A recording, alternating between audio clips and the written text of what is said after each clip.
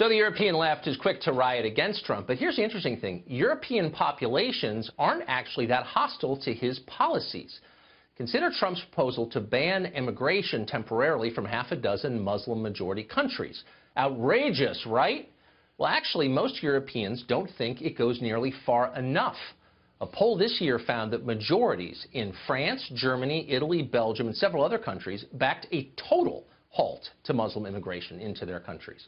In fact, in every country in Europe polled, support for such a ban was far higher than overt opposition to it. Kind of amazing. Well, how about the president's plan to build a wall? We're told in this country that it's morally offensive. Nobody does it because it doesn't work. And yet many European governments feel differently about their own borders. Hungary just built a wall on the Serbian border, for example. Macedonia walled off Greece. Slovenia has a wall on the Croatian border. Austria isn't just putting up a fence on the Italian border. It's also sending soldiers to defend it. Trump's anti-migrant wall may be a crime against humanity, but in Europe, walls are good policy and they're supported by the population. Even on global warming, there's not as much difference as you might think. Trump's withdrawal from the Paris Climate Accord supposedly marked the total end of American global leadership. All the news anchors here said so repeatedly. But actually, that's not such a crazy view in Europe, believe it or not.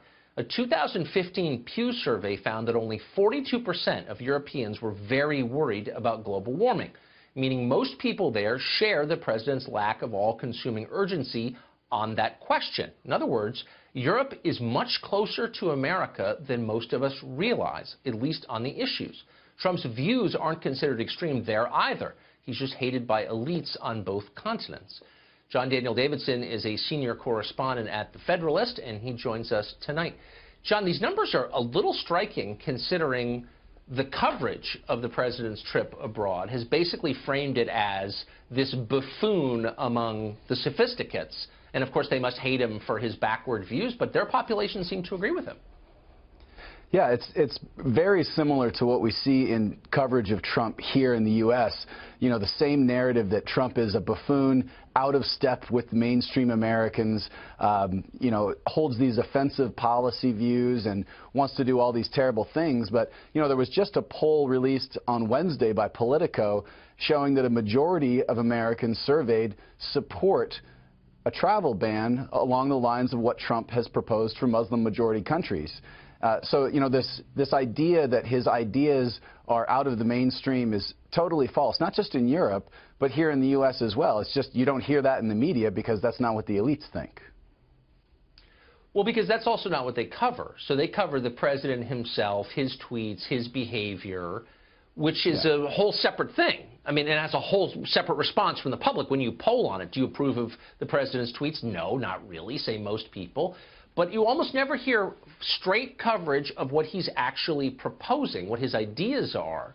Those seem like they've always been popular. This is not a new thing. Yeah, and the interesting thing about this poll on Wednesday was that the language of the poll actually excluded any references to Trump. The question is, would you support a State Department policy that restricts immigration from these Muslim-majority countries? And, you know, 55% of people said, yeah, I would support that. And it's exactly as you say. The media wants to focus on Trump, the person, not on the administration's policies, which have always been a lot more popular than the media gives the administration credit for. I have to say, maybe the headline here, and this is never reported that I'm aware of, is how far out of step the people who run Western Europe and the United States are with their own populations. These are supposed to be democracies, and yet their views bear no resemblance in a lot of cases on big issues to the views of the people they're supposedly governing. Yeah, and it's an uncomfortable thing to bring up, especially when we talk about the EU. The EU is not a very democratic institution. When you look at the majorities of people in Poland, in other parts of Europe, they support these policies that the EU elites themselves really deplore. In fact, you know, there's talk earlier this year of the EU sanctioning the Czech Republic and Poland and Hungary for their immigration policy. Well, huge majorities in those countries favor restricting migrants. They don't want their country to be flooded with migrants the way Germany has been. And the EU wants to punish them for that. So, you know, when we talk about EU or, you know, European elites, we're not really talking about people who care all that much what actual citizens of Poland want or think. Well, you see that here in this country on display every day. That's right. How long can fake democracy continue? Well, I think we're seeing the repercussions, the backlash from that. You know, you had Trump's election, which was obviously a backlash to the political establishment of both parties in this country. Then you had Brexit.